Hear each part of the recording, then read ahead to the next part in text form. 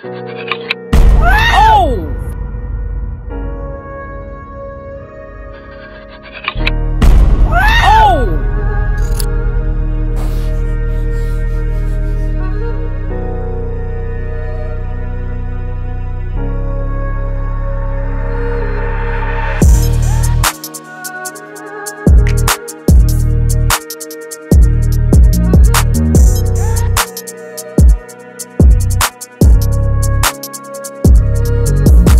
Alright guys, no fluff, it's time to dye my dreadlocks. But before I get into dyeing my dreadlocks, I noticed something about my dreadlocks. It has a lot of buildups. The worst thing to have right before you dye your dreadlocks, because then when you dyeing your dreadlocks a different color, you're literally gonna be adding more product and more things to your hair. And so if you already have a buildup, you're adding more buildup to that hair. And so how would I go by dyeing my dreadlocks with having buildups in my hair? I have to resolve the problem. I have to fix it as soon as possible, and I have a lot of buildup. Yeah, I haven't washed my hair in about a month now, so there's been a lot of buildups. I mean like ACV rinse, not shampoo, but ACV rinse in a month. And so I usually like to ACV plus shampoo together so I can get my hair so neat. So we're gonna be doing that on the next video, so stay tuned for that to see the result of that, because it's gonna be crazy. But today I wanted to touch up on some things about buildups. What causes buildups, what are buildups, and how to avoid buildups. And I'm gonna show you guys also my buildups, and it might get pretty gross in this video. Here is a little bit clip of that. I'm sorry for the thumbnail also. I know you guys don't like seeing gross stuff, but it's just real. You know, I can't hide it. I could be like, yeah, I have the best dreadlocks, but I'll be lying if I said it's all perfect like that. So this is basically what it's looking like on the buildups, but I'm gonna talk about basically what causes buildups first. Number one thing that causes buildup is not washing your dreadlocks. It is still washing your dreadlocks, but it has a different technique to avoid or to get out all those buildups that your hair tries to contain. When you apply ACV rinse, you usually use a baking powder, and when those two combine, it gives it this mixture of chemicals that can help push out all those gunks, all those nastiness that your dreadlocks try to hold. It almost makes it very slippery. Like if you touch even the water, it's kind of like, it feels like a D4W or DW4, I think that's what it's called. Like that oil, basically making it very, very, very slippery.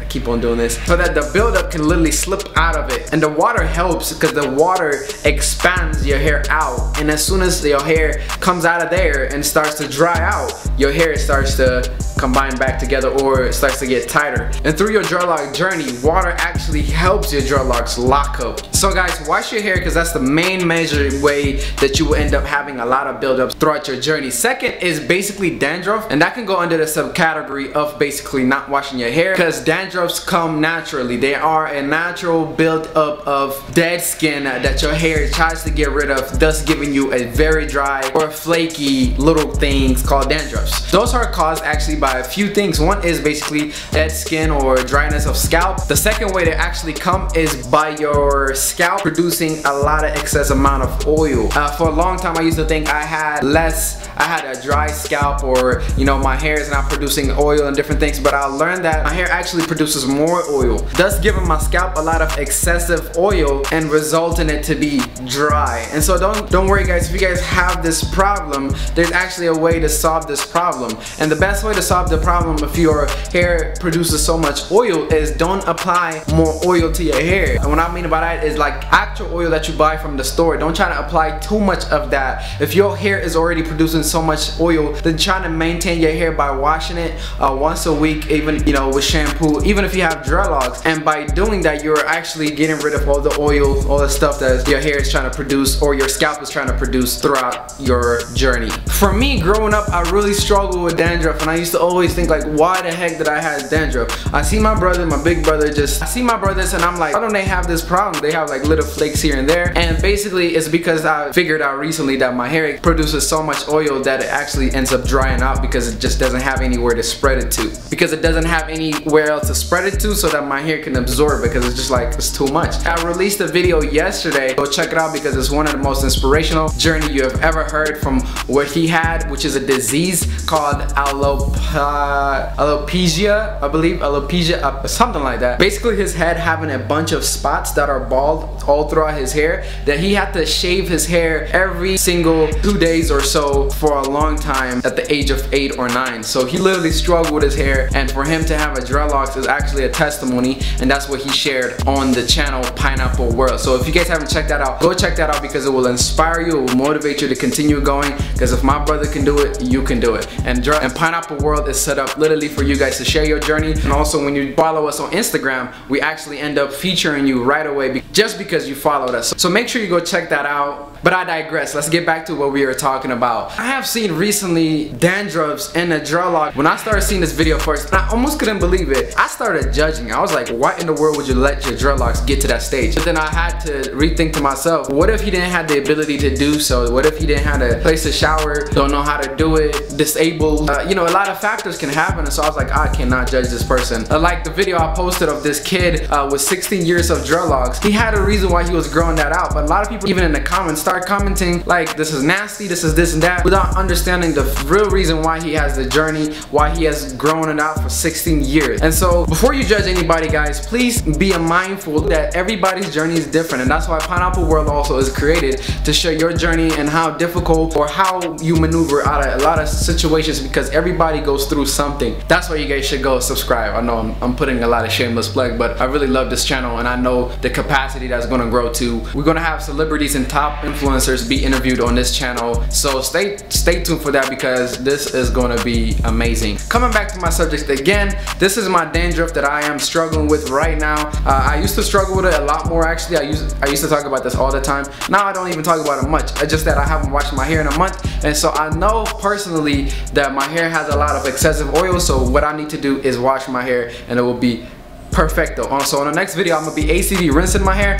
and you will see the before and after, and you'll be surprised. But this is my dreadlocks and what is currently at right now with the dandruff that it has inside of it. So don't judge, guys, just look at that. If you guys have any advice, just comment down below. If you guys struggle with the same thing, comment down below what your struggle was with dandruff or anything like that, and how you were able to avoid it. The second biggest way that buildups happen is by using products, man. Quit using gels too much, quit using shampoos too much, quit using even ACV rinse too much, quit using products too much on your dreadlocks. Dreadlocks should be more so naturally formed, you know. You shouldn't be doing it too much to your hair, especially those that apply so much gel and the gels that are not even good for you. I use Dreadlock gel, and here's a plugin for Dreadlocks.com, because the gel is so amazing. It's a vegan product made specifically for dreadlocks, and it actually has a maximum hold, but you don't even have to apply so much, and that's what I love about it. You just apply just a little bit of it and boom, for your dreadlocks, and that's all you need to do. And so here's a shameless plug for them, but at the same time, if you're using too much gel even after getting dreadlocks, stop it, stop it, stop it, stop it. Quit using too much products, man. I'm telling you, that's gonna ruin your hair. I'm telling you, it's gonna affect your hair so much and so much, so much and so much. Even for my journey, when I bleach my hair, I literally give it about 3 months or 4 months before I go to another hair color or another dye, another bleach. I don't bleach my hair every week or every day, so I'm careful about it, and that's why my hair is not going nowhere. A lot of people that think that my hair gonna go somewhere, it's gonna cut off, it's gonna fall off, it's gonna be dead, it's not gonna make it. The last tip I'm gonna give you guys also to getting rid of dandruff buildup is to rinse your hair very, very, very, very, very, very well. What I mean by rinsing is, I mean like literally rinse the mess out of it. The fact that you're using shampoo, the fact that you're doing ACV rinse, it can help your dreadlocks, but at the same time, if you don't rinse it out completely, then it will actually work against it versus helping it. And that's my final tip. So thank you guys for watching this video, but till next time, keep acting the verse and creating your universe. I'm Actdaverse. Stay tuned, guys. Make sure you comment down below how your dreadlock journey been with dandruffs and with buildups, and how you were able to avoid them.